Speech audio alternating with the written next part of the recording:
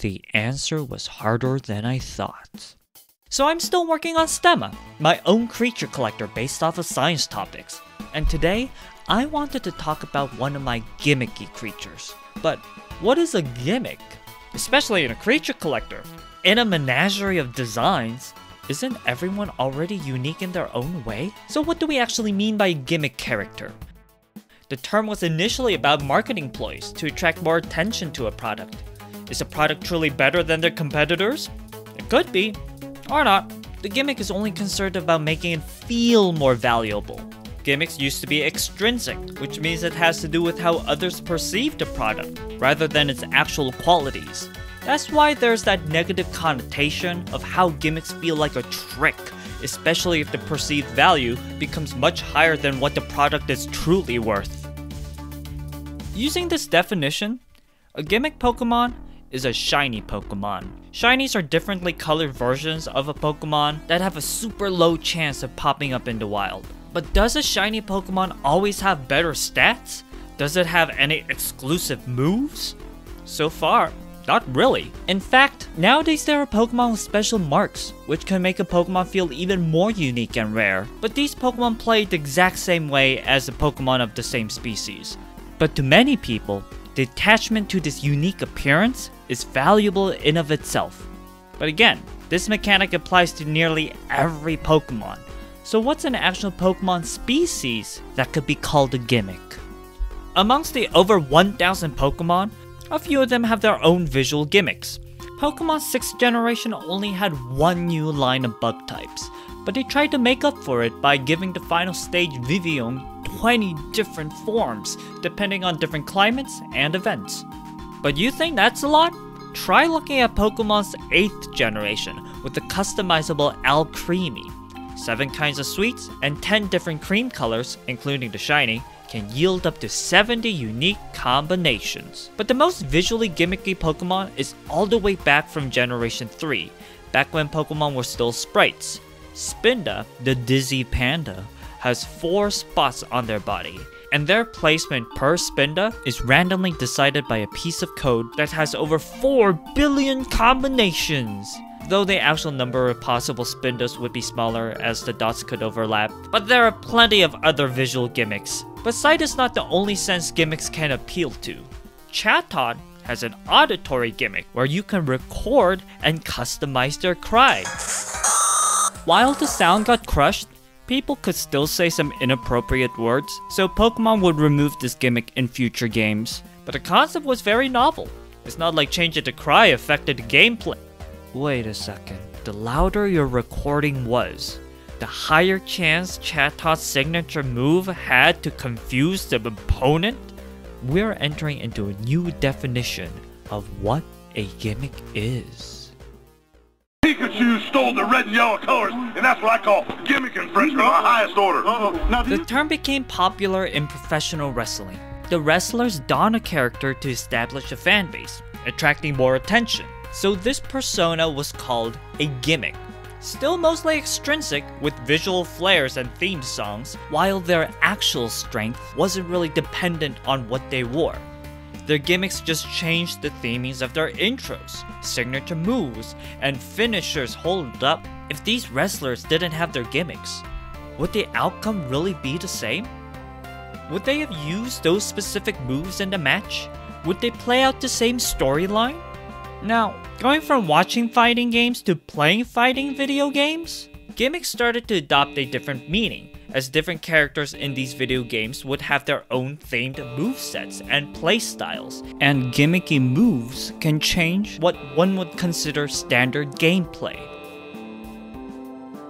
Other than typing, there are 3 factors in a Pokemon that can affect how a turn plays out, starting with moves. Ever since the first Pokemon game, there have been signature moves, moves that no other Pokemon can learn, like Chatot's Chatter. While having access to a unique move sounds promising in our quest to define a gimmick Pokemon, signature moves alone don't make a gimmick Pokemon. Sure, they're unique, but if a Pokemon never finds a use to use the move, most people wouldn't recognize them as a gimmick. Plus, Many signature moves are shared amongst the other mons in future games anyways. But some signature moves completely change up the game. Scratch that. Just some moves in general straight up changes the game.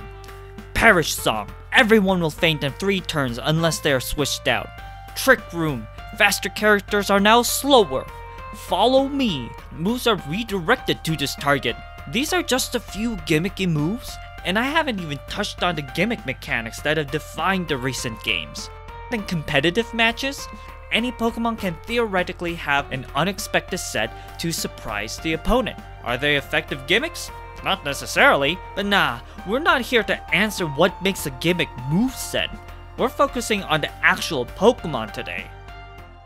So on one end of the gimmicks definition, there are shiny Pokemon, but every Pokemon has one of those. So then there are Pokemon with visual changes, but gameplay wise, it doesn't matter what color Vivillon is, they all do the same thing. Now on the other end, there can possibly be unexpected movesets for any Pokemon, but that doesn't narrow things down. We are finally approaching a definition of the gimmick Pokemon agreed by most fans. Because now, gimmicks are characters. Gameplay wise, the last 2 factors of a Pokemon are their stats and ability. Starting with the former, this is what most stat spreads look like. Few excel at a certain stat. Oh, wow, look at you, Snorlax. What a healthy boy. Can someone put Chansey's stats onto screen? Thank you. There are Pokemon with wildly unique stat spreads to the point that they are forced to a specific playstyle. Look at all these moves Chansey has access to. Takedown, Thunder Punch, oh, even Earthquake. None of that matters when your attack is 5 measly points. Chansey is known to be especially defensive wall, but they could be countered by a single physical poke. These stats alone force the opponent to prepare moves that focus the physical defense stat, or else they would eventually lose to a Chansey, slowly chipping away at their health and further stalling by healing themselves. What about a Pokemon that's both specially and physically defensive? Shuckle's purely defensive stat spread is accompanied by a moveset that can inspire a few different styles of gameplay, all of which are unconventional. Now, Shuckle can be played to stall the opponent, however, they can also use their defense to guarantee setting up hazards in time, playing more of a support role. Speaking of support roles, Generation 8 brought us Regieleki with the fastest stat ever. They're so fast that even when most Pokemon equip a Choice Scarf to go 50% faster than usual, Regieleki would still outspeed them. Now, Regieleki could be played like a straight up glass cannon. However, they also have access to Electro Web, which lowers the opponent's speed, allowing you to maintain speed control. Okay, but are there any offensive gimmick characters? Definitely, but these examples are balanced by a last factor in Pokemon's gameplay: abilities. Unlike signature moves, signature abilities are amongst only a few options for a Pokemon, making that ability feel closer to a Pokemon's identity. But did you see what just happened in the past few minutes?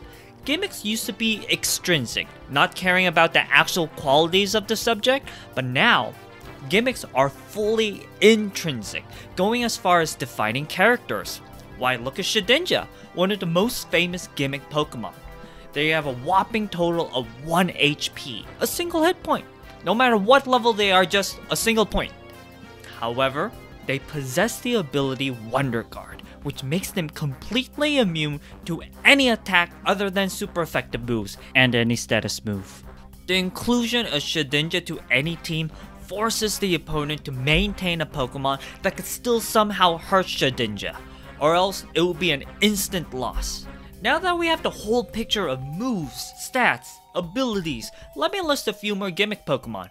Generation 1's Ditto can transform into the opponent, meaning that if the opponent has a super strong sweeper tearing up your team, Ditto can step in and use the same sweeper against them.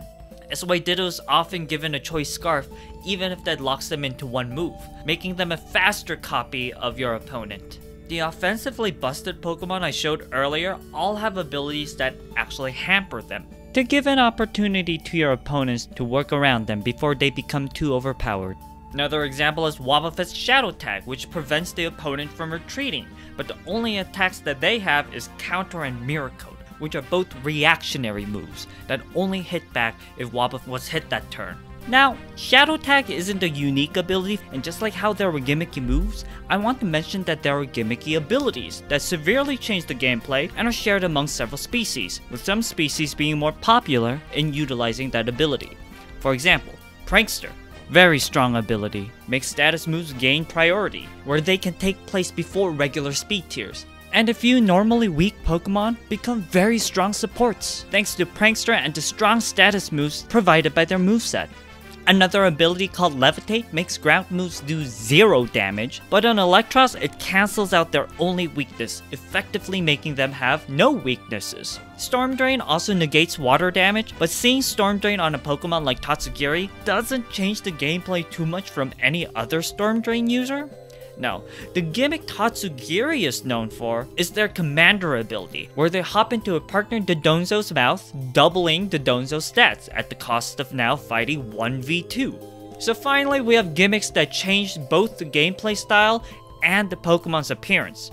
Most of these are signature abilities, form-changing Pokemon, who can honestly make up a trope of their own.